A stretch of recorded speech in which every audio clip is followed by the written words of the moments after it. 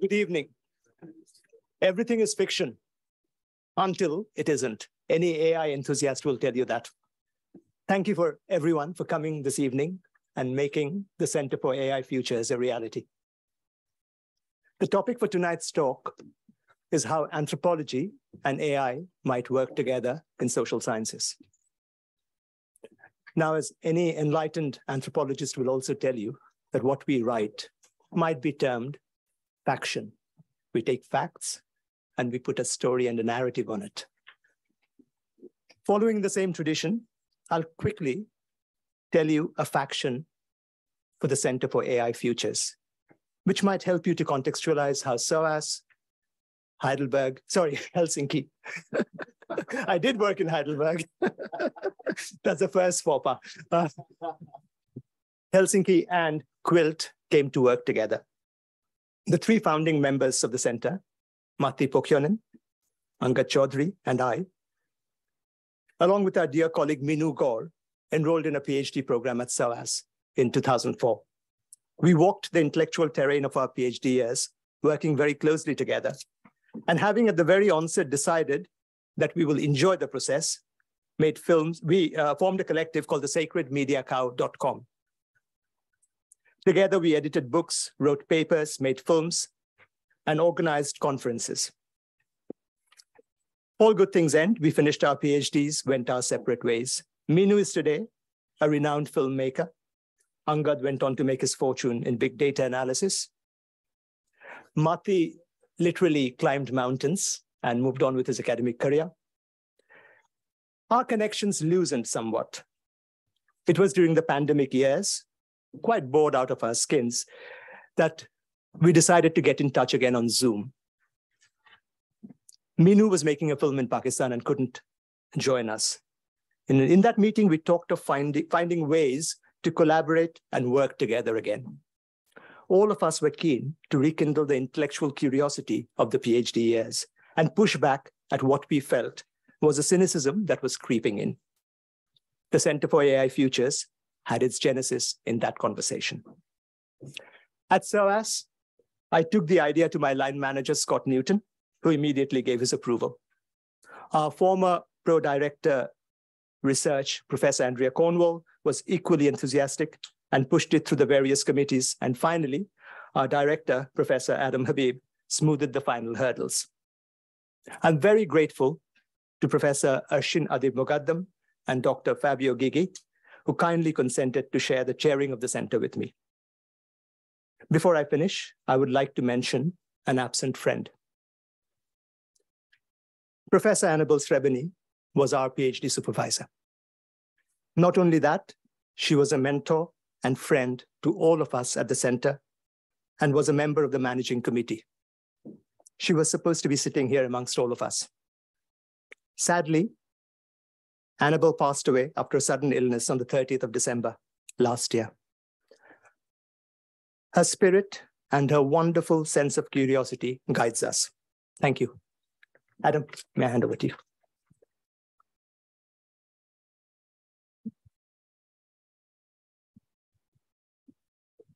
So colleagues, friends, it's lovely to have all of you here at SOAS.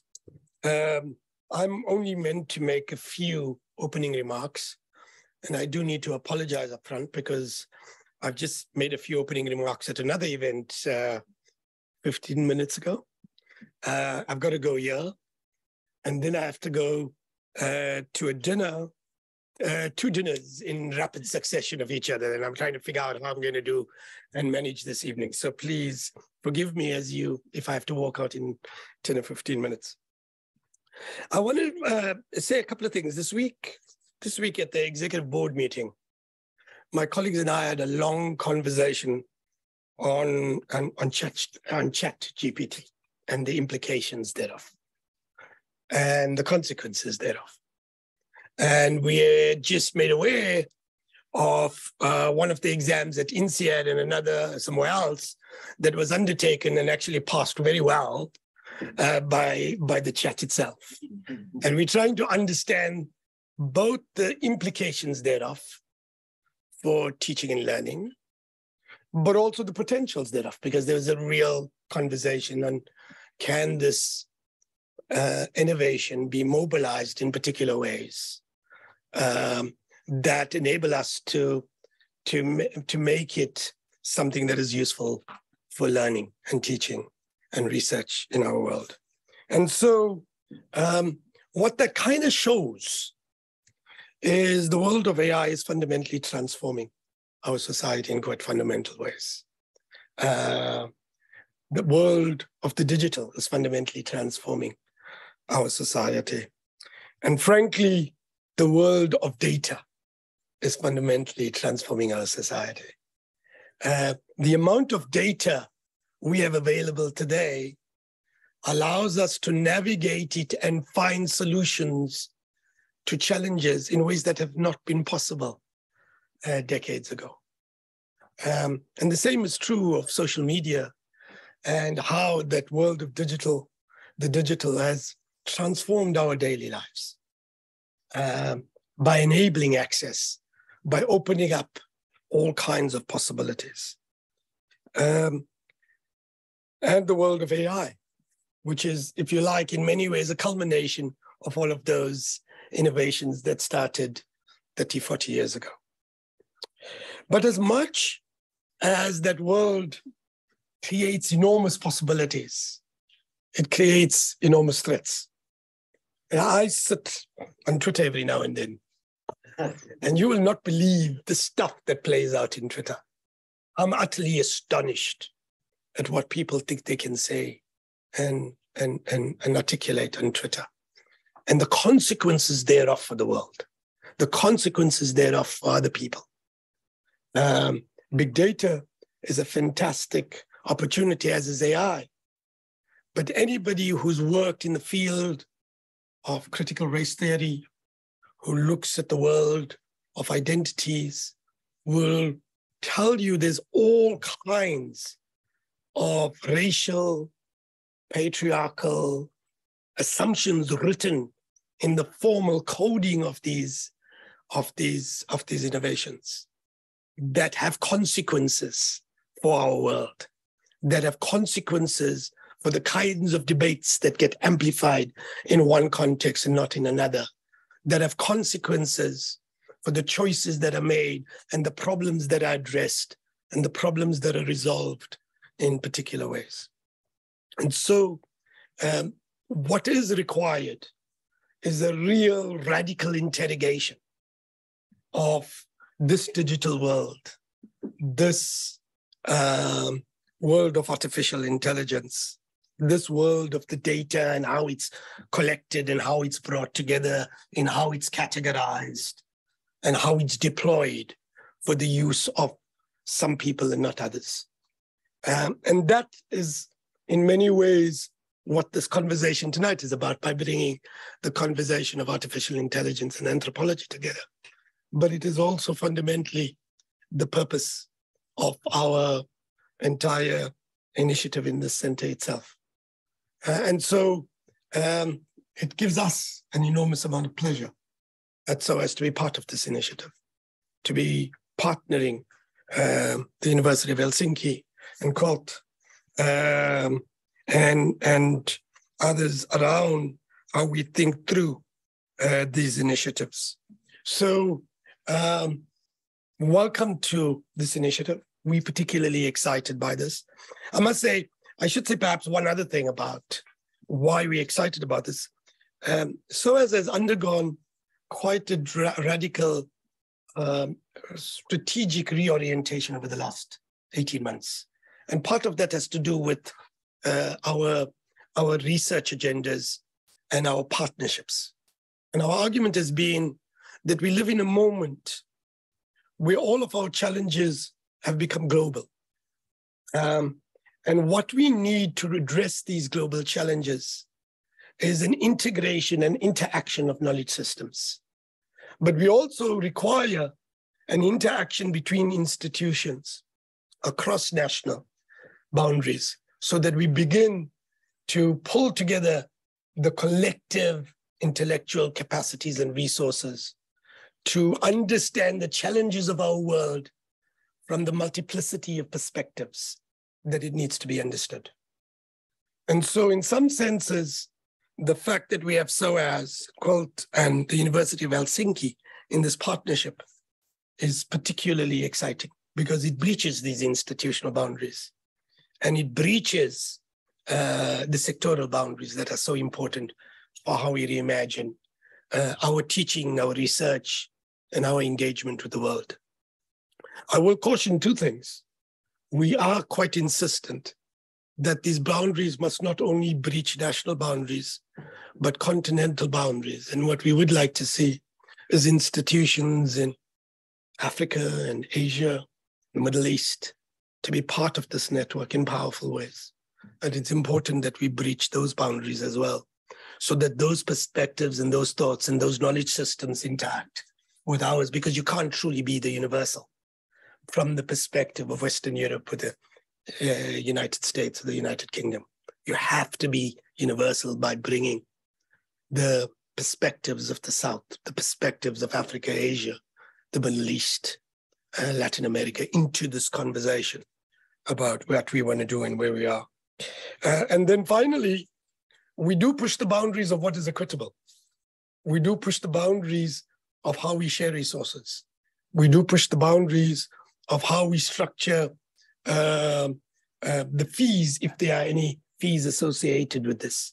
And we do want to make sure that whatever resource flows that come to such a project is not only sitting in Bloomsbury in London or in Helsinki, but is also getting into the institutions in Delhi and Mumbai and Johannesburg and Kampala and Beirut. And that's going to be a difficult conversation because we operate in a business model of higher education that makes that difficult. But that doesn't mean we balk at it. We try and confront it. We try to grapple with it. We try to innovate around it so we can get these resources where it needs to be had and where it needs to be enabling of the kinds of thoughts and research and teaching that needs to be happening. So I'm going to stop there. I tend to go on about this. Forgive me for that.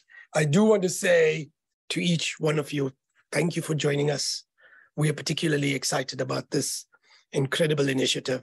We look forward to participating in this initiative with all of our energy, our collective energy. And may all of us go from strength to strength.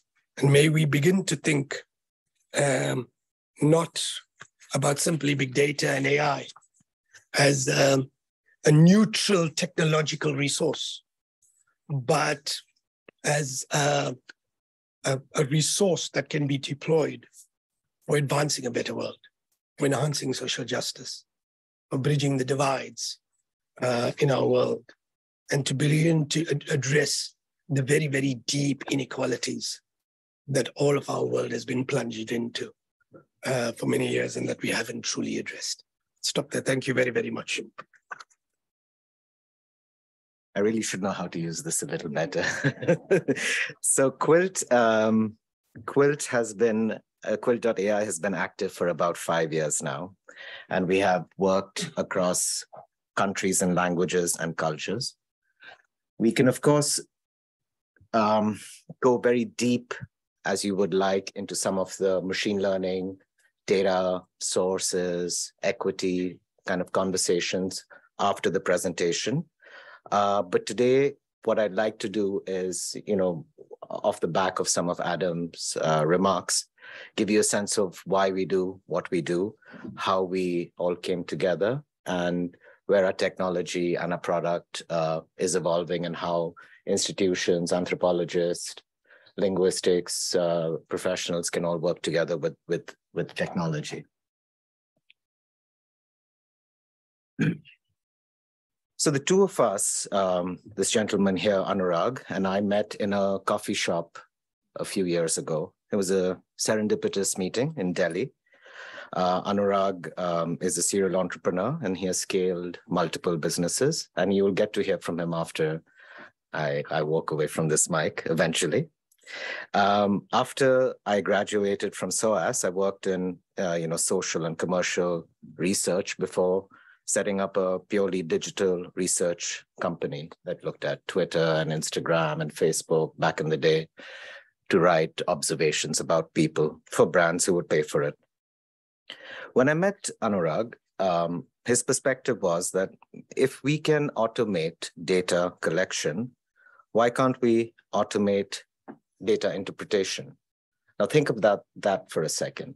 If you're automating all of the erstwhile fieldwork elements, looking at social media, looking at search engine data, why can't you automate the extraction of signal, which is the job of the researcher and the anthropologist? Why can't you scale that up? The anthropologist in me was very resistant to the idea. It was terrifying. 5 years later, we have made some amount of progress here, and I hope to share some of that with you today, where we've not only invented a data collection platform, but a machine learning and interpretation platform across geographies and linguistic groups. The biggest challenge we face with AI and machine learning technology in particular is how do we not lose the story around the data that we extract. A lot of the online data interpretation that you will see, a lot of the reports that you will see that use machine learning will do one of three things. They'll convert an image or a sentence or a word into a mathematical representation. And this mathematical representation will be unique and contextual and relative to your data set, and machines will be able to manipulate that.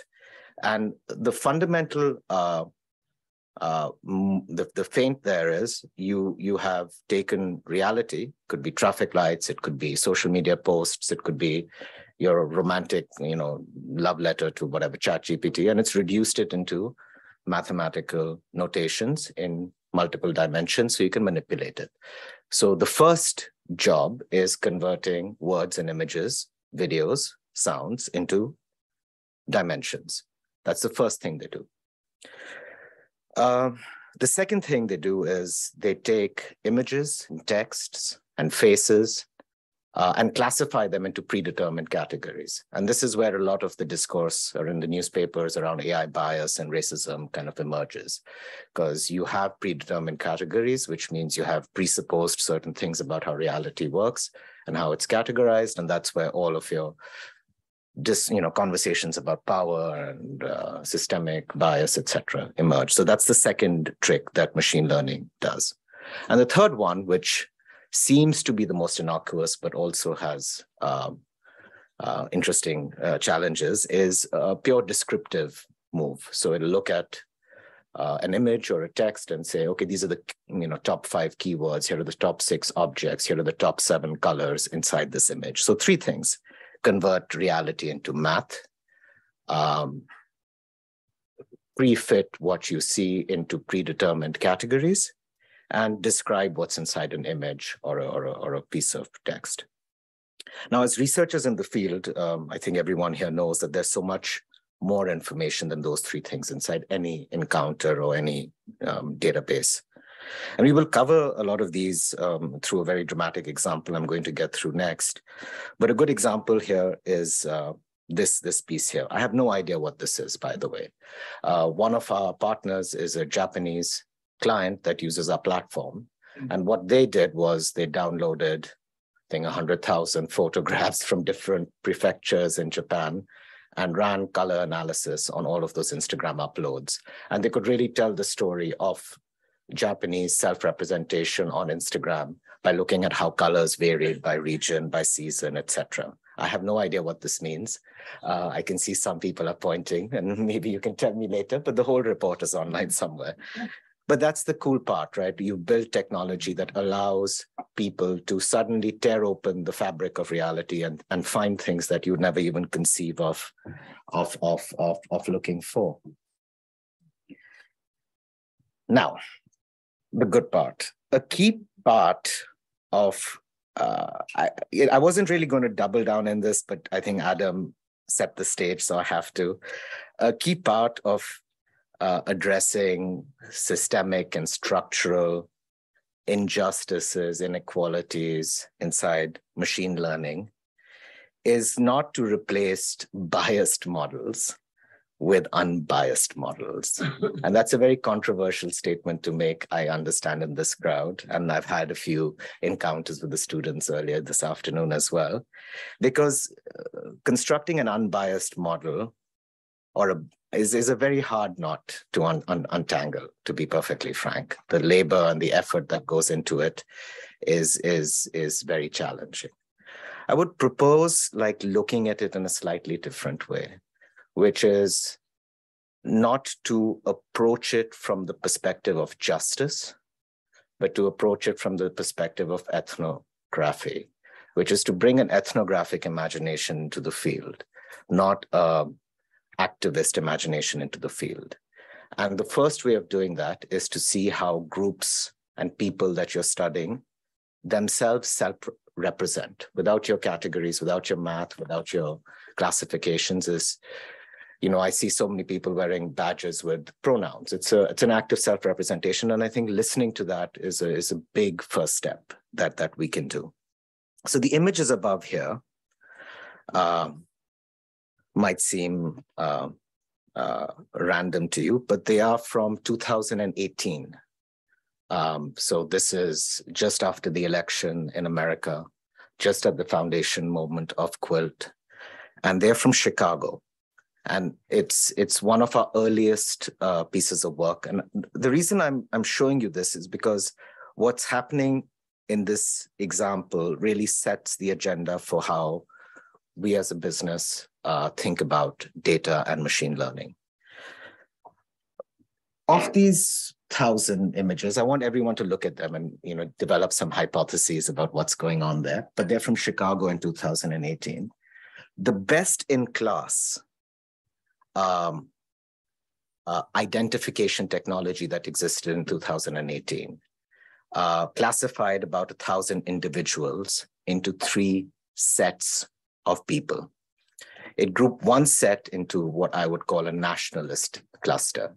And these are, our good old MAGA people. It's got army people, it's got survivalists and deadlifters. And honestly, in the course of a day, I'm a little bit of all of those.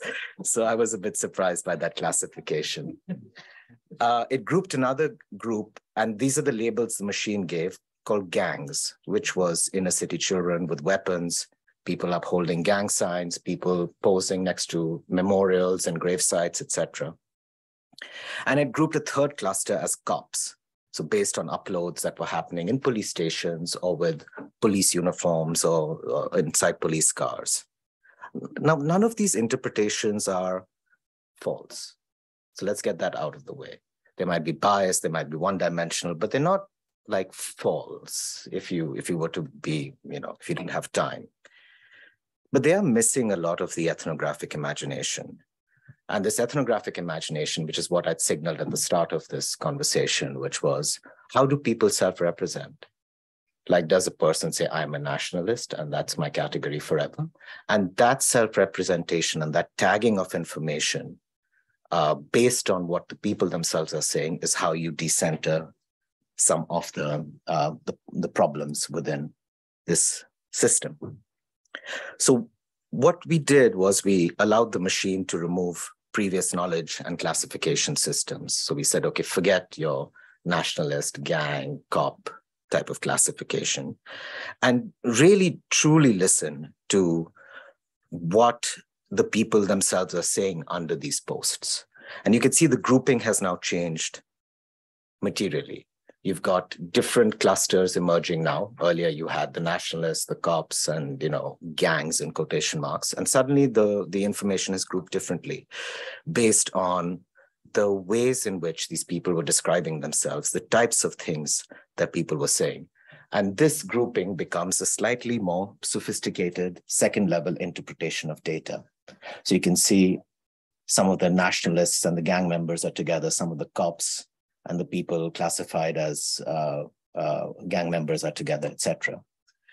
And this gives us a slightly different set of groupings. So we had to peer inside, again, this is 2018, to understand how the machine would group people if you removed the categories. So group one was individuals speaking to ideas of self-reliance, from being gun owners to being police officers, to being able to stand on their own feet.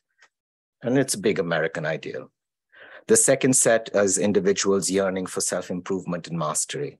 Now, self-improvement could be fitness, shooting guns, climbing mountains, but it's not gang, right? It's not nationalist. Group 3 and 4 were fun because group 3 and 4 were different styles of pedagogy.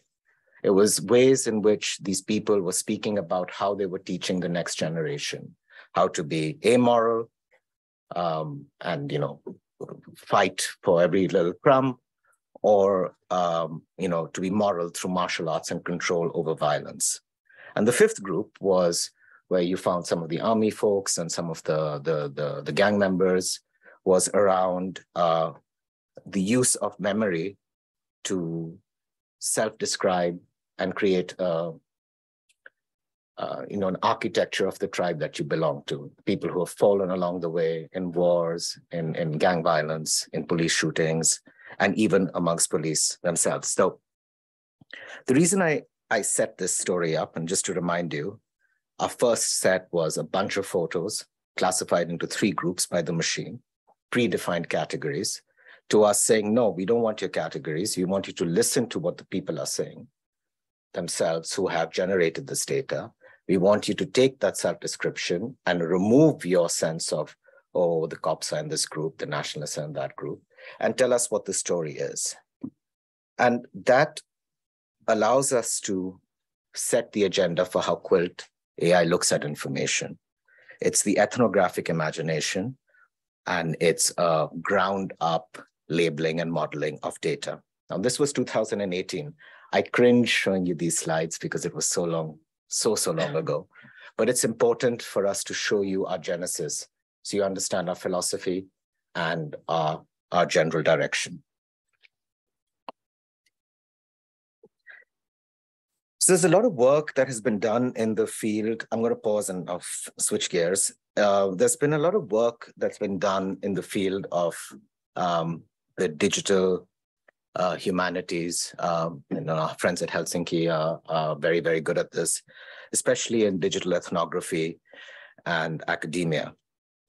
And I know my colleagues here, and I'm looking at Matti because I'm familiar with his work, have done work on misinformation, hate speech, social network analysis, and content across geographies. And a large part of this work requires some amount of technical competency. And our core product has been designed to remove that friction. So right now, if someone in the music department wanted to study music subcultures on Reddit, like the graph from where they're at right now to them getting the access to their first data set is at least a year's worth of work. But we want to make that an instant experience. And a lot of the product technology innovations we'll be showing you is how anyone can go from sitting here in this conference to logging and start playing with data and information. So these numbers are, again, propaganda, and they're all estimates, but the scale of information being generated by individuals encountering the internet today must make us take pause, all right? Like, again, these numbers are from this morning, and we really don't have access to the fully transparent numbers from the platforms, but from villages to metropolitan cities across the world, all people are connected to some type of network. A lot of this information is not useful for researchers, like ethnomusicologist doesn't really care how many downloads or searches there are in an hour, but some of it is extremely insightful. When we think about online research, and again, I point to our friends there, we think about Twitter because their APIs have been researcher-friendly historically. And this is another little nuance on conditions of production, because if Meta's APIs were friendly, then Meta would be the core academic platform for research right now. But the internet is also not just Twitter, but it's TikTok and Instagram and Google Search and YouTube and Yandex, the Russian social network, which is one of the best image recognition platforms you can ever use. So please go to image.yandex.ru, I think. There's Naver, which is the Korean social search engine. But regardless of the platforms that you may have access to, the way you want to think about internet data from a researcher perspective is it has three categories. So the first category, which is what everyone will see when they follow me on my Instagram after this talk, is uploads, right? And uploads is a very dynamic and rich category of it. We all know what an upload is, right? And it's what individuals create, express, and share.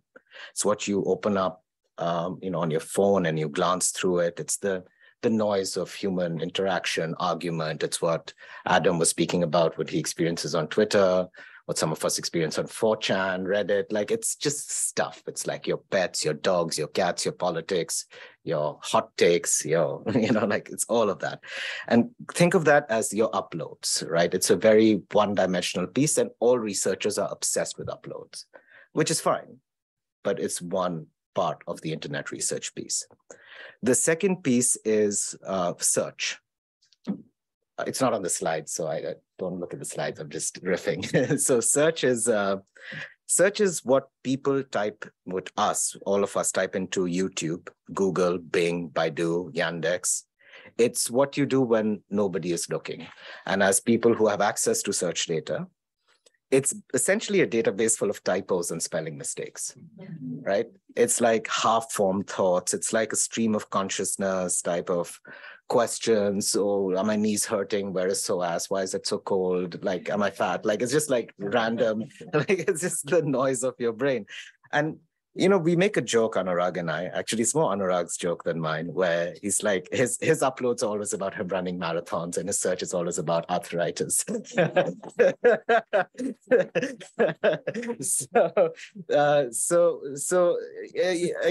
be very, confidential. Yeah. So if we're all friends here. So if you wanted to look at, if you wanted to use a very basic metaphor, uploads are like your conscious mind, and search is like that babble of your unconscious thoughts that are happening. And both are very, very helpful when you're telling a story and trying to learn about people. The third category is called metadata, which is the information surrounding the information. So how many searches? What's the seasonality of the searches? What is the volume of the uploads? How many likes did this post get? How many views did this video get? What's the like over engagement ratio? Like, there's so many metrics that you can work with. And while math is not SOAS's skill set, as my co-founder tells me every time he looks at my numbers, but math is interesting, because what happens is, like, you have all this noise. If you have 100 million keywords being searched for, which ones are interesting? And volume, engagement, likes, all of that gives you some amount of perspective and allows you to distill stuff down. So even without AI, just by getting 100 tweets, 100 Instagram photos, 100 searches, and some amount of math under those, you have a lot of insight into people. In fact, you have more insight faster than you could ever possibly imagine. But then what happens, right? So that's the data collection pyramid, but so what, right? How do you ensure that that search that comes from London and that search that happens in Chennai for arthritis has the context of Chennai and London? Because in London, you have the NHS and you have the cold weather and you have all sorts of contextual things. In Chennai, you have insurance issues, you have all sorts of things, right? You have the diet. So there is that contextual information, and you can't lose that just because you have lots and lots of data. And I think that's where a lot of this stuff becomes important. So to achieve this, which is to ensure that we get uploads, ensure we get search, ensure we get the metadata, ensure we keep the context, all of that kind of stuff, is we built a fairly sophisticated technology stack that any researcher with a non-technical background can actually use. And it's important to say that, because that you already have researchers coming into SOAS learning how to do field work. you can't expect them to become computer scientists. Like, it's not fair. If they wanted to be computer scientists, they would be in computer science, right? Like, so I think the ability to have a non-technical person use this is a key part of how we've imagined it. Now, this allows researchers from different backgrounds, different geographies, run projects, download data, run analysis on it, and even, and this is very important, build customized machine learning models. It's a really very, very powerful tool. It's built by researchers for researchers, and that's its essence. It's not built for the man, right? It's not built for acquisition. It's not built for like Google. It's built for a bunch of nerds sitting in Singapore and in Boston who want to do research projects. And when Anurag takes you through some of our case studies, you'll really understand how we've been deploying it constantly. We can, of course, do like a bunch of demos after this, but this is just to give you a sense of what the platform looks like. There are raw data sources you can select, analysis models you can create and run, and of course, raw data that you can eventually download. And given that most of us are super excited about having, sorry about this chart, having lots and lots of data, we're always adding new data sources constantly. So each data source provides us with a different degree of insight and observation. So if you look at this slide, okay, so I'm of course forgetting my age. I'm sorry about the font size, but there's a few things here on this slide. Twitter is the most famous one, but search engines, YouTube can provide you with texture and color into what people are anxious about, aspiring towards. We have a data source there called the general open web, which can give you insight into the millions of blogs and forums that exist all in all manner of subjects. There's an e-commerce data source, could be Amazon, the Chinese data sources, etc., that gives you insight into what people are buying and selling. There's TikTok and Instagram and other visual platforms that give you a rich perspective on self-presentation and even the meaning of entertainment across cultures and geographies. And of course, we have unique data sources, given that every country is unique. So we have Weibo in China, we have Walmart in the US, and every country has its own data logic. So I'm sorry, I realize this slide is a little intimidating, but what we're trying to say is that it doesn't matter where your customer is or the person you're studying is and where she lives and what she's into. What matters is that if they have a fingerprint on the internet, an identity fingerprint, that is them expressing themselves or passionate about a hobby that is available with GDPR compliance, we have it on platform. Once the researcher finds the data sources they want to study, they can do lots and lots of really fun things, right?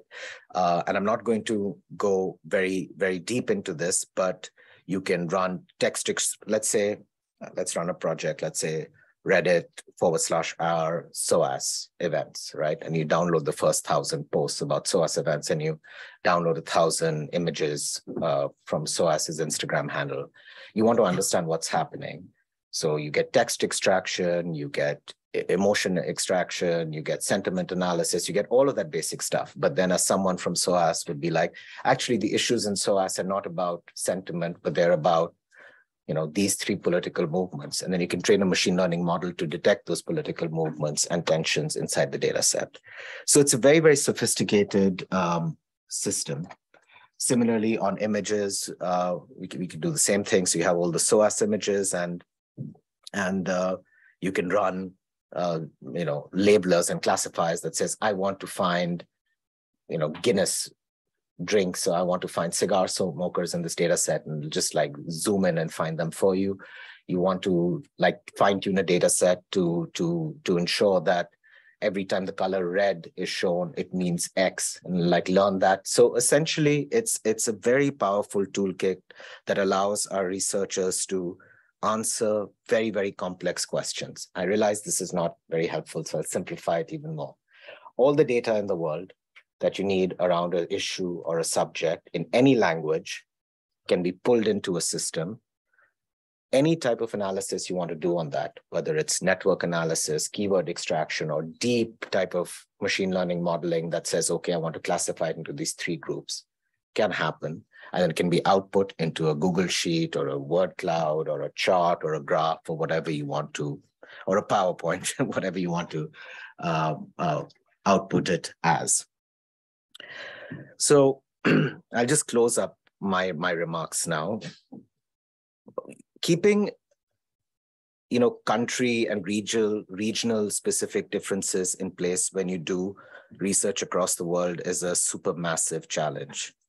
We have worked in the geographies you see on this map, and we have some amount of mastery that computers allow us to achieve. So that's not an issue with us.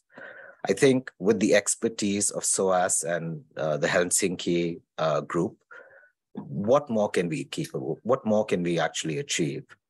With this new center, what new types of research are possible, both from a commercial perspective as well as a student project perspective?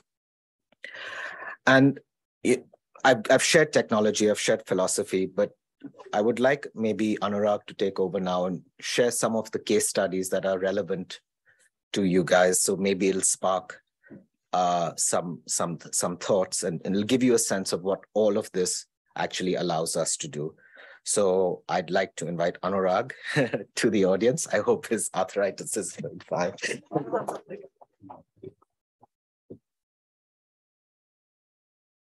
Thanks, Angad. I have like massive imposter syndrome. Probably the most unqualified person here, but thank you for being here. So just setting context on the idea behind Quilt, right? So Angad mentioned the idea of me being a serial entrepreneur, which is essentially how you stay unemployed for a really long time, is what that means. So I'm sitting down, Angad's at our house, and my then 7-year-old daughter says, "Oh, Daddy, new startup. What's this going to be about?" So I start talking about artificial intelligence and technology and algos, and you can see her zoning out and basically heading out the door. Then she looks at Angad, and Angad says, "Who's your best friend?" And Annika, my daughter, says, this girl called Sienna, who's our Italian next door neighbor. I wonder how she's now. But Angad says, "Well, Daddy," and wants to know why she's your best friend. And so Annika says, "Because I know everything about her." And he says, "Well, that's the point. Once you know everything about somebody, like it or lump it, you will know them well, right?" And that's where the word empathy comes from. So the whole construct of empathy at scale comes from there. And this is the esoteric vision that we have, but the idea that if I know you, I will probably have civic discourse with you. And given the fundamental breakdown that's happened in civic discourse in the world, the idea becomes how do we get to know each other better? And the internet becomes a conduit to help accomplish that. So again, propaganda slide, so I won't spend much time on that. Another propaganda slide. But the reason this slide is up here is important. Another anecdote, I'm full of anecdotes, including my arthritis. But when I met Angad in that coffee shop, I was in the middle of a multi-year process of adopting my son. And I showed up at Angad's house, and adoption is a harrowing process. So you showed up at his house, having lost a lot of faith in humanity, and you walk into Angad's house, and he has 18 or 19 dogs, 7 or 8 cats, all rescues. And I said, this might be a good guy to work with, right? But the premise there is that if you have to, so you create a model from the very beginning. So a lot of capitalistic models work like this. You make a lot of money and you do a foundation, right? Which is great and important, and we need them in the world. So Quilt started with the idea that we would always be a 50-50. So we have some partners in the room here. So 50% of our work, effort, time goes into helping amazing commercial organizations do great things. And 50% of our time goes into helping large nonprofits, philanthropists, bilaterals, multilaterals, small NGOs, and there's some partners here, do amazing things with the same data. And that allows us to track if the Quilt team is online. Hello, that allows us to track great talent, but build that. So the reason this slide is interesting is because it has this smattering of combined forces. We can build great technology for an Amazon and then apply it on gender violence in the middle of Africa.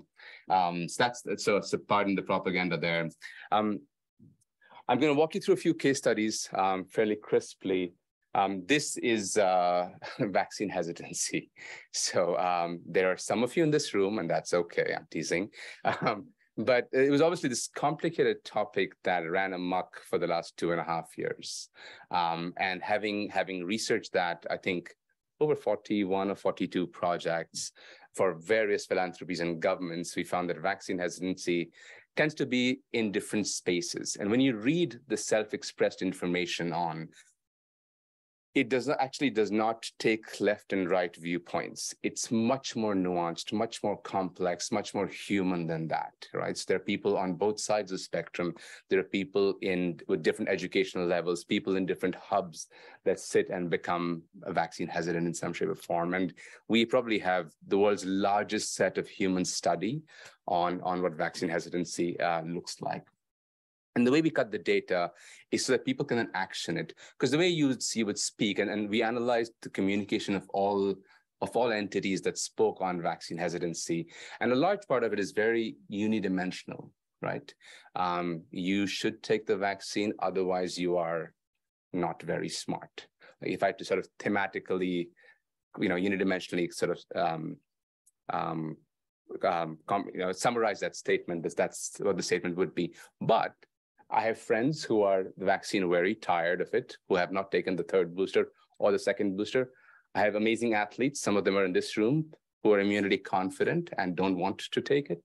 I have vaccine apostates who are like, I didn't get the whole deal with this. It wasn't 100% efficient. And then I have people who had terrible side effects, right? My wife was one of them.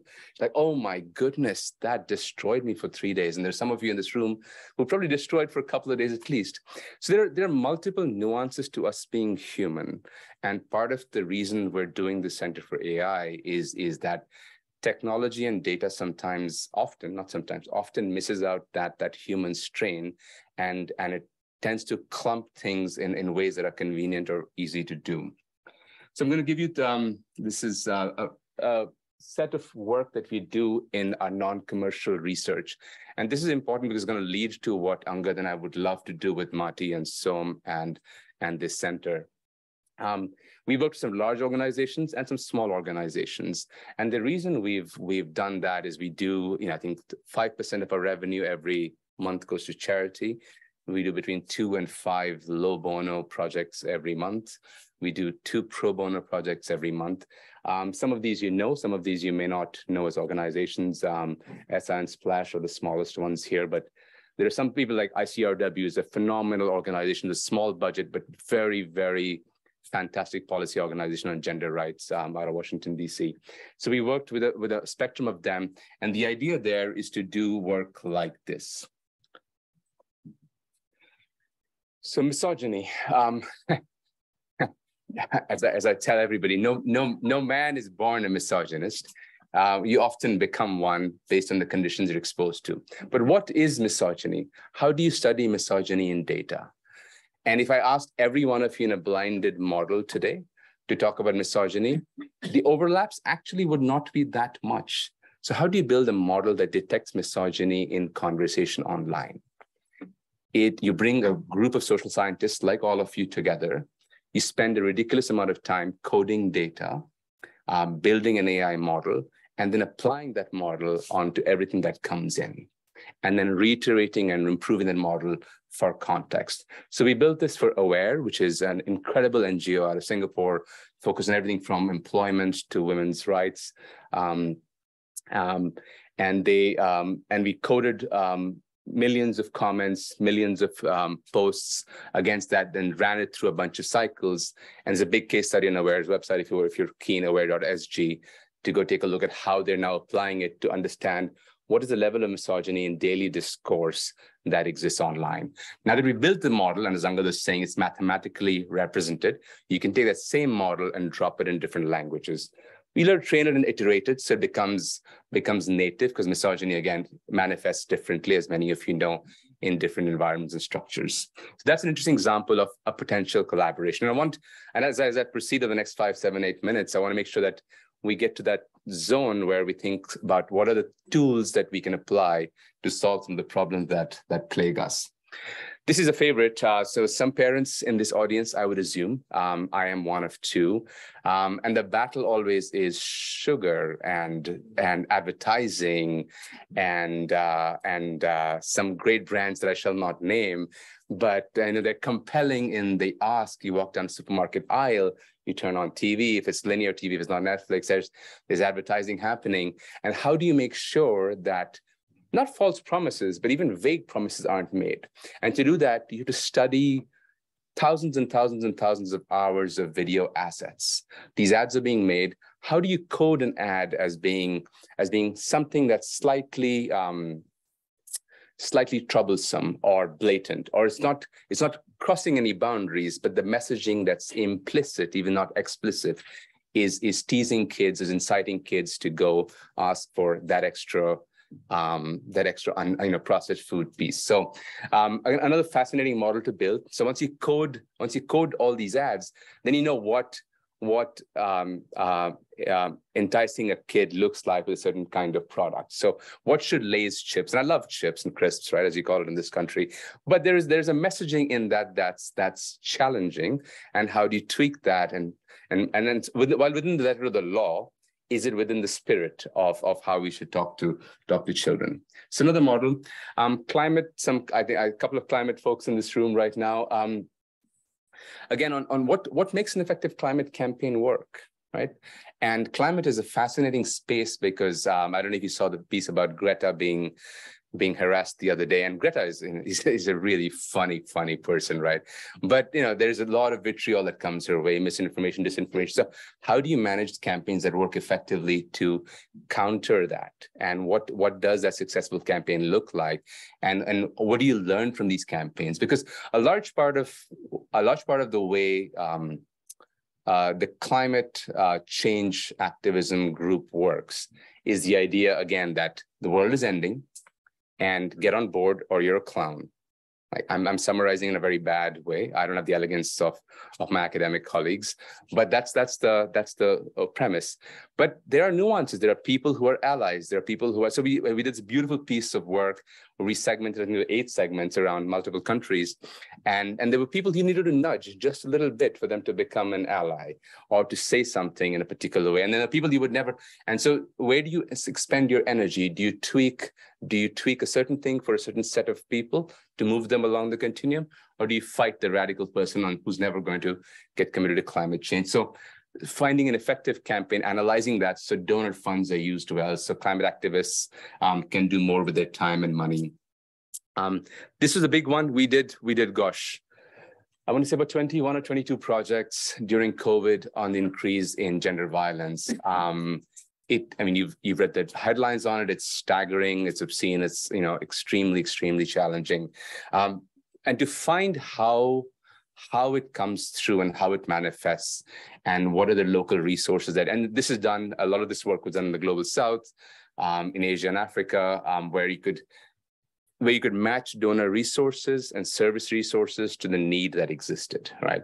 And to be able to map that on an ongoing, real-time basis is tremendous and important. And I think we open source some of this data, so it sits out there. If anyone's interested, hit Angad and me up, and we'll gladly share it.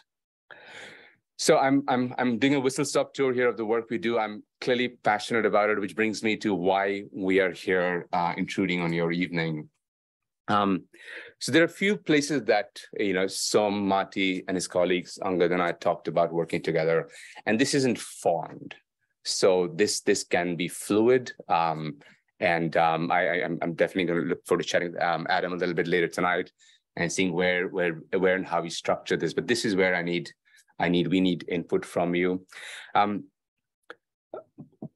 Because the internet is the largest repository of human representation and human information, it becomes the largest data field.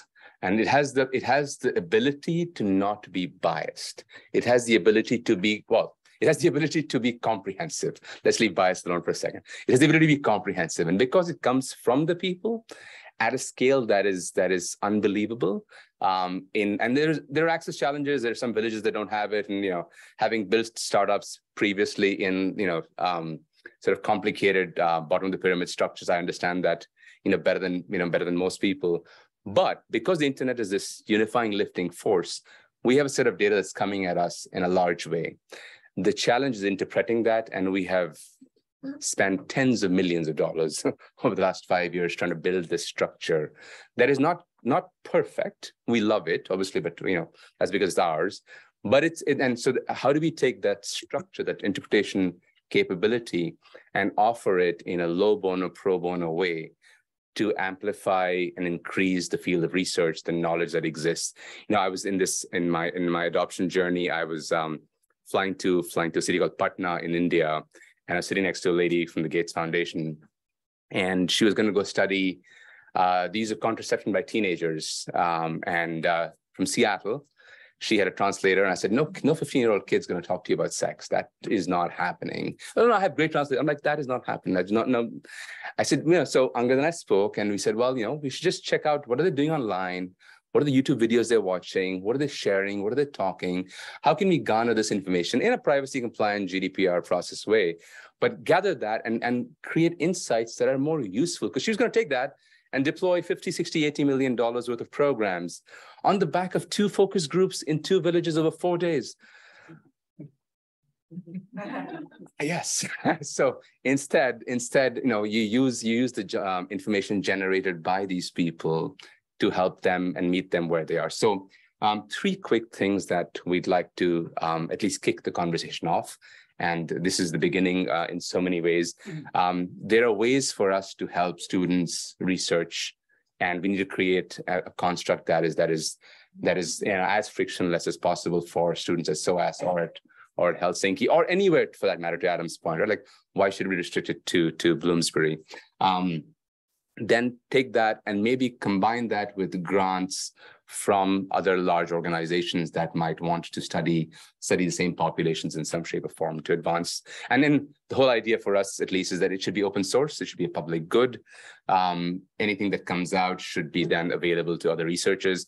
A large challenge that I have is that some of the work that we do often isn't shared as widely as it should be. We've probably gotten the same brief for studying violence against women during COVID from multiple agencies.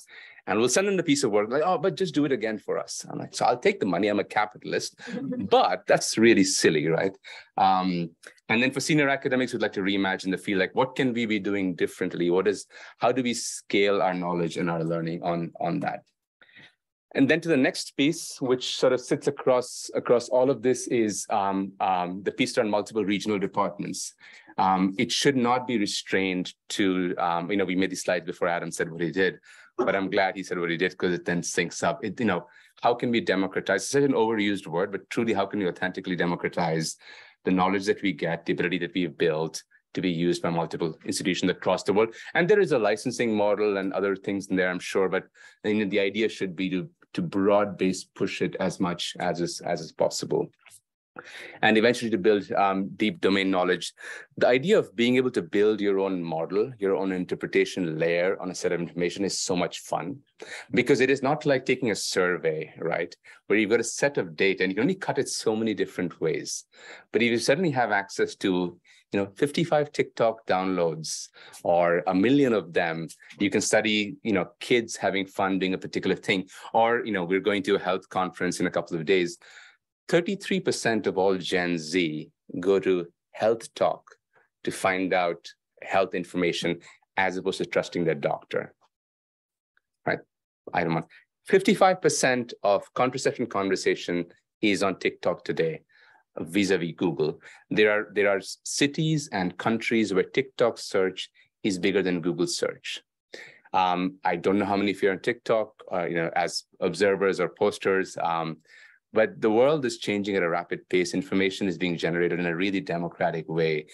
It's an extraordinarily exciting time for us as researchers to study that. And Angad and I've had the good fortune of building this tool, and we'd love to see how that gets used in some shape or form.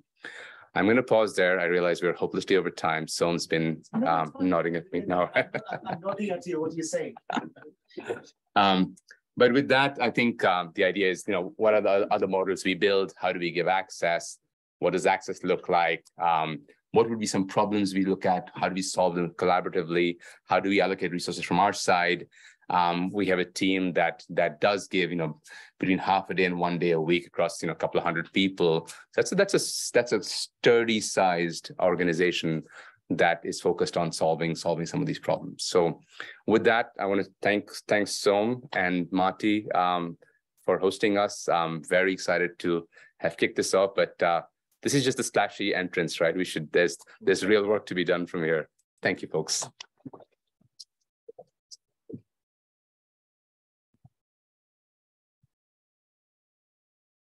So we have got 20 minutes for question and answers. Angad, are you happy to take instead of me moderating that? Yeah. Does anyone you want to? As you're asking questions, it is good to get some context, like a brief introduction of you and whatever you're comfortable sharing. That's cool. Thank you for picking me. Thank you for presenting this information. My name is Marcus Goriware. I'm in the School of Arts. May as well get this one out of the way because I'm probably not the only one asking it. But I guess I need some reassurance, really. I mean, there was a sort of passing mention of some cynicism about AI at the beginning, which I wanted to just follow up on. So obviously, I think for a lot of people in the room, we know that the AI discourse and the kind of conversations that are happening around AI at the moment tend to entail a lot of fantasizing, really, about the possibility that all human experience and politics and everything can be kind of contained within the axis of engineering and mathematics. And misogyny in data, quite frankly, is an example of that, I think.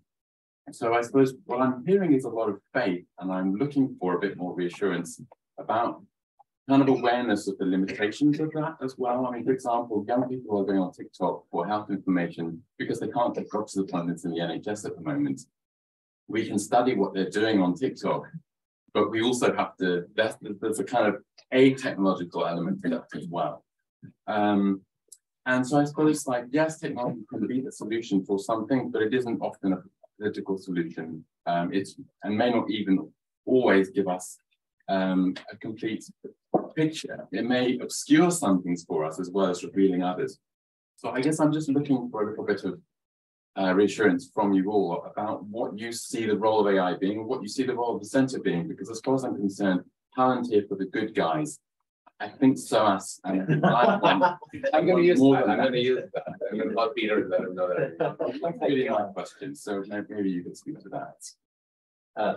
Yeah, I'm happy to. Look, it's an easy question to ask, isn't it? Right?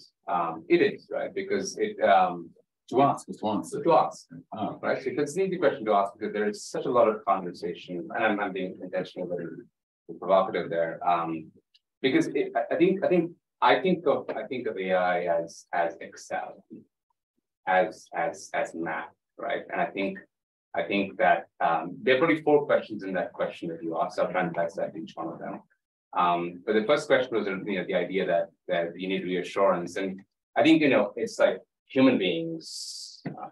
What we put into the Excel is what the Excel will tell us eventually. So I think it's important to understand that AI by itself is so far away from this, all-knowing, all-being thing that the press makes it up. Well, I didn't need to apply a singularity. No, okay. I mean in terms of machine learning and specific kind of artificial neural networks, that kind of stuff that you're actually talking about. So what is the reassurance indeed then?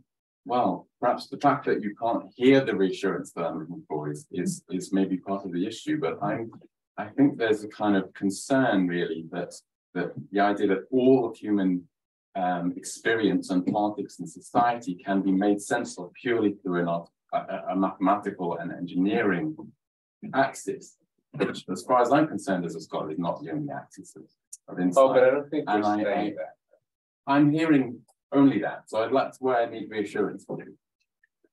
Okay, so the reason, I have a PhD in anthropology at my side, and half our team is cultural analysts and human scientists and social scientists and semioticians, is because the biggest flaw, right, in the way machine learning is done today is done as engineers. And engineers are awesome. I have many friends who are engineers. But if you don't have a domain application of how a machine learning model is built, right, then that machine learning model is inaccurate. And the machine learning model, as I said in my piece, needs to be continually refined and recreated. So that's one feature. Second is from a reassurance perspective, the reason we are here, right, is to enlist broader support in teaching machine learning models to do better. And it's no different than machine learning models that work on, say, death row judgments don't do any better because the training set is how the death row judgments have been made. So the training set needs to be tweaked. It honestly is not. So the reassurance that you should ask for is how involved will you be, right? And others be in training the machine learning models. So that is the ask that I have, right? Because the machine learning models have been trained in that. In that particular context. The other piece that you had, which is I think the toughest question in that set, was around, are people going to TikTok because they can't get NHS? I can't solve for that. That's well above my pay grade. But imagine if you didn't have access to that TikTok information at all, right? So the venue that these people have to have a conversation is important. The humanity needs to have conversations and shared learnings across, which make you better. You learn more from that construct. So there are two separate questions there, but I hope the reassurance piece is reassured. Thank you so much. It's really exciting about people from the Center for Global Media coming together to Center for AI. So I'm asking a question, I think, in relation to the question that was asked, which is around reassurances. I think it's about the research agenda and about what do you hope to do, in a sense, because if you think about the media studies and the development of media studies, we have always been looking at, kind of the thematics and understanding what we do with media. So in a sense, this is a model that provides us with a way of looking at big data and helping us as a research tool. But in a sense, we are still asking the same questions. And I think what we as SOAS want to do or would like to do is to continue to look into the questions that human beings are interested in. So in a sense, why do people want to use TikTok? Why do people want to use Twitter? And so on and so forth. So the thematics that you brought up in several of your slides that came up through the interpretation, through machine learning, are thematics that we have been engaging in for a long while. So what is different? Is it big data that is different? And the other question is that, what happens to those people, the outliers, do not use big data? How do you manage to research them as well? Yeah, I mean, I can take a first shot at Angad. It's going to give the better answer. Nothing has changed except the vast quantities of data that are available and the ability to interpret that and the joy in studying that, right? Because your previous processes would be what? You would, do field work and speak to people and do ethnography, which, I've done, and it's deeply rewarding and fun. But, you leave people out in that equation too, right? And you create a sample and you extrapolate from there. There are some people that are not online today and we don't get to capture. There's thickness and thinness of data. There are so many limitations to this piece, but the study is still the same. How do we understand human beings better? So you're 100% accurate on that. Sir, ma'am, sir. I'm not reassured. I agree. I wonder if you think that the more data you have, the better answers you get. And if only we had more and more data, you get more and more accurate answers. And I don't think that's the point. I think the point in responsible, if you look at, from a philosophical point of view about human flourishing and what is good, I'm concerned that my simple question to you would be, what is not captured in that data that is important about humans? I'm interested in your answer to that question. What is not captured? I mean, so much, but that's true for any data set, right? But then what's the value of what we're doing if it's missing so much? If it's missing some key stuff. No, I think you're making a leap that is, so what is not captured in any data set should be the question, right? So which data set is the most comprehensive in your opinion?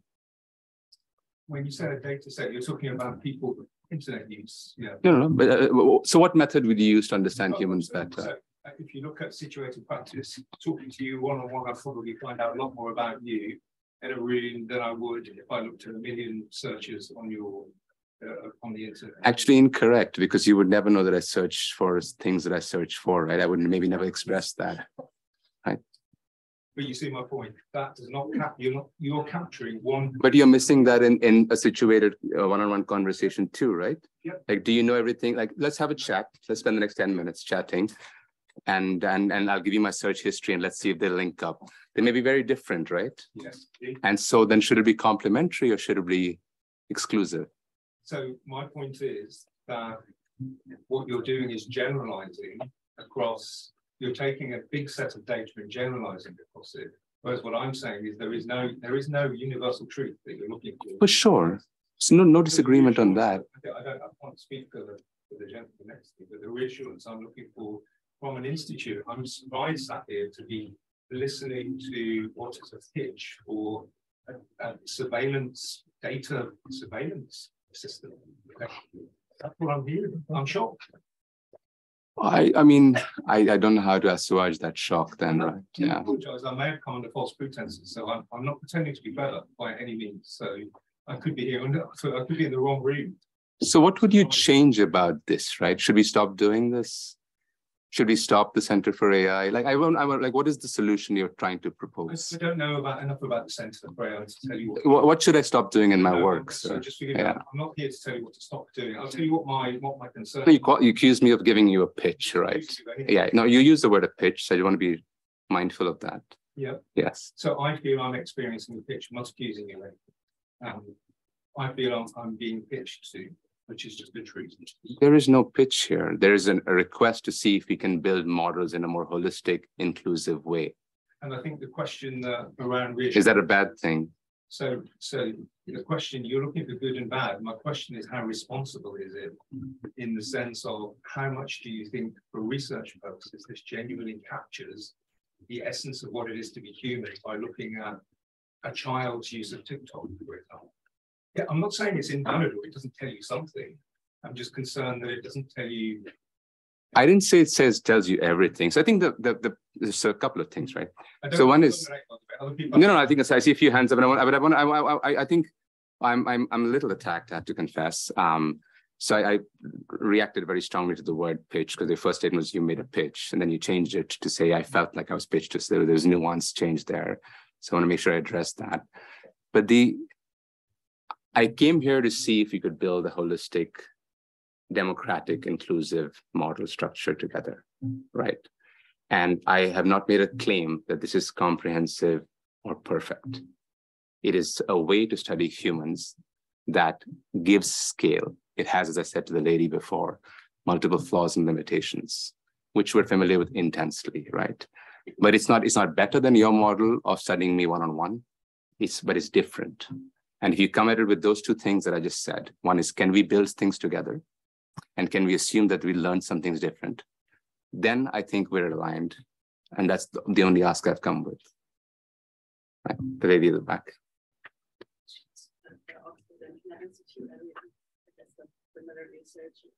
I guess based on some of the questions, because I think so Twitter's API was accessible at some point, but it's no longer accessible. You had to call Mr. Musk for that. Yeah. I mean, there's a lot of issues with using sort of commercialized data and using commercial like platforms to do social research, including issues of like informed consent and the type of data that researchers collect. Social science researchers is really like intentional. We don't collect all data about everything. So I wonder, as sort of a platform that is sitting somewhere between commercial and academic research, how you're dealing with these questions of research ethics that are a lot further on platforms. I don't know. That's a great question. What's your name? Nancy, you just followed me on Twitter. Yeah, I just saw that. There's no API. So the funny thing is that we've got two of our colleagues who are applying to the Oxford Institute. So I put in a good word for them. Please accept them. On our website, our engineers today, because we have to go through a lot of regulatory processes. But just today, they have released our paper. I think today or this week or tomorrow. Is it tomorrow or is it out? It's out. It's out. We released a paper on how our engineers are solving for PII at scale. As a commercial enterprise, we have commercial relationships with data providers, and they have their own terms.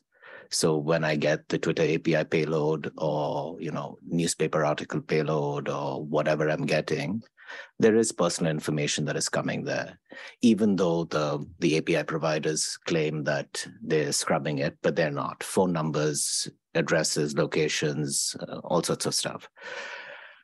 And one thing I think to keep in mind is I'm going to take a detour and answer. Is a lot of the way in which we interpret our data and a lot of the way the data enters the system is interpreted at an aggregate level.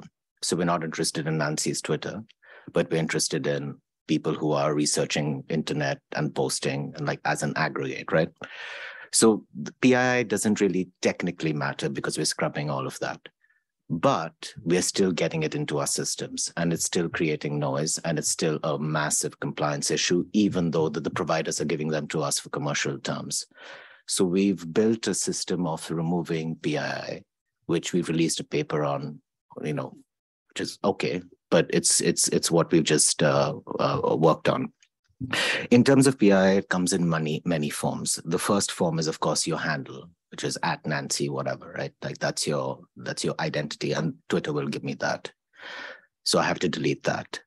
Then there is the thing that you've said, which might be innocuous, but I can put that into a system and reverse engineer a handle immediately. So I have to scramble that. Then there's the time and location you posted. Twitter will give me that happily. I have to remove that. Then there's your phone number, your address, your email, your handle, your solicitations for collaborations, your affiliations. I have to remove all of that. So by the end of it, I get very little. But we have to build systems that ensure that even though we're following the law, we don't actually have to remove everything. We have to follow, as Anurag says, the spirit of the law as well. So the PII challenge is huge. In image recognition is where it becomes really tough, because TikToks and videos, like kids talking about healthcare, is fine, but kids posting their locations, like a good OSINT researcher can reverse engineer where you are, in a second. And that's not violation of PII. That's technically a metadata activity on public data that actually wasn't there. So we have to figure out ways to manage for that. And we do that by aggregating machine, tags, and then just presenting the tags to our researchers. So this is a massive rabbit hole. So PII is not only about protecting personal identity, but protecting derived identity signals as well, and all sorts of things. So you have to have a little bit of a hacker imagination when you're designing PII protection systems. We also have we have lost a lot of money as an organization by refusing to research certain populations, by refusing to work with certain institutions, by refusing to even study certain ages and genders. So that advertising communication project on children advertising, we were originally tasked to study, and we had regulatory approval, the actual kids and their reaction to the communications. But we took a decision to study just the metadata of the advertising in order to reach those conclusions. So it's a fight we fight every day. And we have and we do know politics, so that's probably the call that he and I get once a day from both the left and the right. So some reassurance, hopefully. I think that lady was there. Sorry, sir, after you. Yeah, so I guess what I wanted to ask is, how much are you open to a critique of your approach in the system when making the tool available for academic research and offering teaching as part of this partnership? Because I think it has been said, many of us see a logic of pathological normalcy in AI, And I think that many of us are very skeptical about that. And I think, as much as you say, well, we need to include more, we need to make sure that the usage increases so that the AI is trained accordingly and reflects these different perspectives.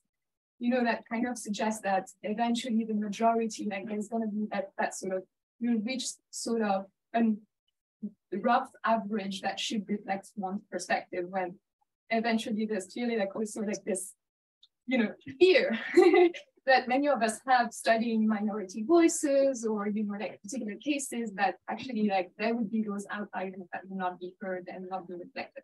So I guess, how much are you open to have this dialogue with academics and then come back to your original model and rethink it entirely potentially? So that's the key question. And also, along with that, another question is, because you said, obviously, researchers are there, they're interested in those topics, researchers, but they don't have access to that. They're not computer scientists. So we want to provide this super user-friendly tool so they can, they'll be enlightened and sort of have access to AI somehow. And the question is, how much are you actually willing to deconstruct, the mechanisms in the process of that tool for academic research from a more critical perspective? So both of those are great questions. I think what I would do is frame it slightly differently, which is I would really like you to use it and understand how it works before having a perspective on it. Because once you use it, you'll realize how actually stupid it is, right? Like machine learning is actually a fairly dumb content analysis filtering mechanism, if I was to be. Yeah. So then why are you scared of it? And to answer your second question, I appreciate any feedback as long as it's detailed feedback. So on the abstract level that AI is scary is not helpful feedback for me because I can't do anything with it. That's not what I said, but so I somehow answer your question. That's great. Yeah, I think we're open to, we would like to have critique and feedback. We may not be able to change everything. Some things may not be commercially reasonable to change, and I want to be transparent about that. But like I think we have built models with feedback from many nonprofits, and we encourage you to do that. So, sir at the back, then you, and back to you in the white. Oh, okay, all right. We have 4 questions, and we're over time. 5, 6. Okay, all right. We'll be quick. And we're gonna have drinks, and someone's gonna catch me there too, right? Yes, all right. So I'm a co-founder at Electric Cloud Poetics, and so during your talk, you sort of mentioned that that data will be sourced from sources that comply with regulatory framework, right? So it sort of builds upon the question that the previous gentleman asked. So regarding surveillance capitalism, and I think a lot of people are particularly concerned with how surveillance capitalism, where data is sort of like rendered as a financial asset, where this is particularly evident within like Go as an example, Google Nest, where bigger corporations sort of manipulate data in a way that affects behavior, so to speak. Even Amazon recommendations as an example. So how can we feel reassured that the data regarding human behavior on their AI model will clarify what is clearly influenced by large corporations or by external organizations, and what is self-motivated in that case? I don't think we can do that because I know when I go on Amazon, I don't know when I'm self-motivated to buy a pair of sneakers or when I see an ad, right? Well, so what is my authentic behavior there? Well, it also does, so I'm also sort of questioning the overall aggregate data that you mentioned. So if you look at Instagram as an example, where a lot of creative artists are trying to use Dollar2 or Journey, it becomes a very convoluted question about what is authentic, created by humans and what is created by AI, right?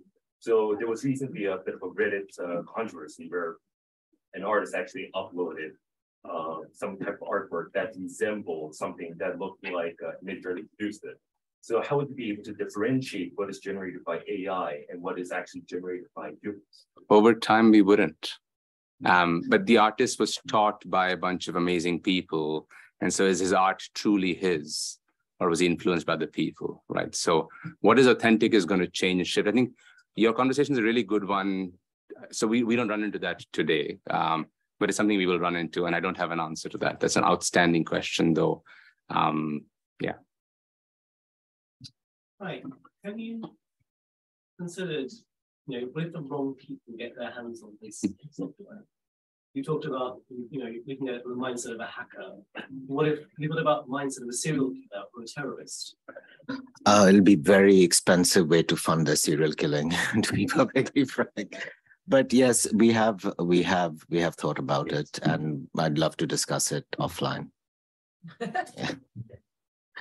So just let me group the questions. So there's the, oh, this is evil and evil empire type of questions. So I think we've addressed all of those. So I'm going to not answer anymore. If you have any productive questions, that would be super helpful. I need a question. So my name's Jake. Lovely to have you guys. I'm not a student here. I just graduated from University of York, Master's in International Relations, studied a bit of AI, particularly how China is applying it. So some of the questions here, I'm seeing a boundary between the qualitative and quantitative research, because regarding the data set question, interjection by the gentleman, every PhD researcher in quantitative research builds out a data set and then makes reasonable guesses and assumptions based off the data set. It's only as complete as they can do with interviews with everyone. So the fears of what these gentlemen are doing seems to be a little misguided. They're going to build out a data set, and the machine learning is just going to accelerate and facilitate the efficiency of the guesses. If I've said that correctly. Very well said, yes. So the AI is only as good as that it's going into it. But this is kind of what we do in quantitative research. My question, I'm curious, what are you excited for in the space? And I'm going to give you a hug at this point in time. And then what are some roadblocks you think you'll come across, and how are you going to navigate? So I think one of the issues we're having right now is that of storytelling. There's a lot of data in the world, and the data is available to anyone at any given point of time. I think telling narratives that are meaningful and impactful, that are both qualitative and quantitative in nature, is a space I think we haven't solved. The roadblock is extracting signal from noise, right? Because the noise is so much. Yeah. So data is actually extremely noisy. So if you have, like if you have, I don't know, what's a small number? 10,000. You have 10,000 Instagram posts and 10,000 TikTok videos, #SOAS, right? So that's a 20,000 data set, half image, half video. Each of those images and video have metadata around them, right? So they have the likes, the comments, the shares, all of that. So that's another layer of information. They have time they posted, location they posted, that's another set of information. Then you have the comments and conversations around each of those posts. Then on the videos, each of those videos has multiple frames. It's not just, so think of it as an aggregate of like 10 images or 20 images. Each of those frames has different objects and information in it. So immediately, just like a small number, like 10,000, okay, maybe not 10,000, let's say 100 images. Just 100 images very quickly becomes a gigabyte of data. We deal with about 4.5 petabytes of data every hour. Right? So it's a lot of information, right? Now, a lot of it is junk, because the likes, the format, the engagement, the comments, the sentiment, like that doesn't tell a story beyond a certain point, right? So you have to figure out a way to make it meaningful, to find signal within that noise. And that's one of our biggest challenges, and has always been. There's no mathematical way we can get out of that. And that's why perspective, nuance, context is key. Yeah. I'm genuinely excited about building like democratic models, right? And yeah. I mean, I know we should definitely pause now, but I think if you can build like large-scale human understanding models with lots of people's input, then that's the step in the right direction. Otherwise, human understanding sits in rarefied atmospheres where opinions are then disseminated, and it doesn't speak to normal people like me. It's your turn. After that, yes. Well, one of the takeaways of this discussion is that there isn't a last word, right? Yeah. There's not one way of looking at this, not one way of analyzing data. And I'll come back to that in a few minutes. But I just wanted to say, so I found this evening really fascinating. From the perspective of great to see alumni come back to the institution to engage, to carry on conversations that were started and friendships that were started within these walls, and to take them into new places. That's really exciting to see, I think, and to engage with a new generation of students and staff, et cetera, all that kind of thing. But I'm also an anthropologist, and it's given me some, I've been thinking throughout this evening about what as an anthropologist, how do I kind of engage with it? Because I'm a very different kind of anthropologist. I mean, I've do qualitative research, I've done some quantitative research as well, but I've always felt that anthropology is, at its essence, in a sense, a process of translation of some sort, explaining, trying to get a partial vision of what you think you're seeing and trying to explain it to someone else. And I also work in the development studies space. So for me, that's involved a lot of talking to people at a very local level and speaking to people at more of a policy level about what they would see if they could spend the time that I've been lucky enough to be able to spend at that local level. So that's a translation process. And in some ways, what you're doing is also a translation process, dealing with sifting through the noise to try to find some meaning. And I think that is really an interesting and valuable tool. I don't think anyone has claimed tonight that it is the beginning and the end of the story. It's one tool to add to a number of different tools. And maybe the stories, some of the how do you tell the story and how do you humanize that aspect is where you then reach out to other tools and other methods in interesting ways. And I think that the center provides some interesting opportunities to do that. Welcome back to SOAS. You've now seen that there is a vibrant kind of, shall we say, culture of debate going on here. And that will be part of the center. It has to be part of the center. It has to be part of how you interrogate not just the method and the product that you have, but also the joint enterprise that we all share together and how we want to think about the ethics of it, how we want to think about what kinds of questions we can together perhaps tackle and which ones perhaps we don't want to, or we want to use different tools in the service of trying to answer those questions. And that's what this collaboration, I think, will be about if it's at its best and its strongest. And I think and I expect that that's what it can be. So that's really important. Adam started us off tonight by talking about social justice and narrowing divides. And then we said, well, maybe that's not our starting point, but maybe that's our end point. Like, we want to take an ethnographic approach. We want to understand what are the terms in which people describe their own lives.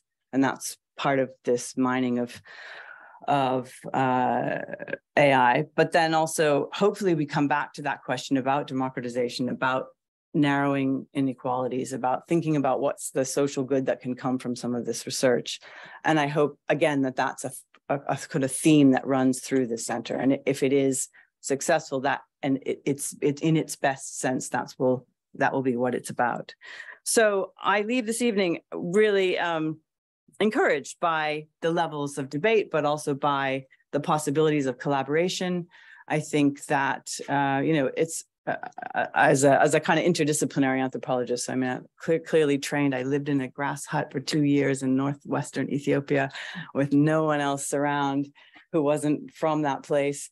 But, worked in lots of different other levels. And I think we should, as much as possible, try to explore these other tools and think about the ways in which, as a broad kind of enterprise of understanding people in their own terms, like what pathways can that take us down? And so some will find this very useful and some may not, and that's absolutely fine as well. But I'll be really interested to watch this space and see what happens from it. So thank you very much. Thank you. Thanks.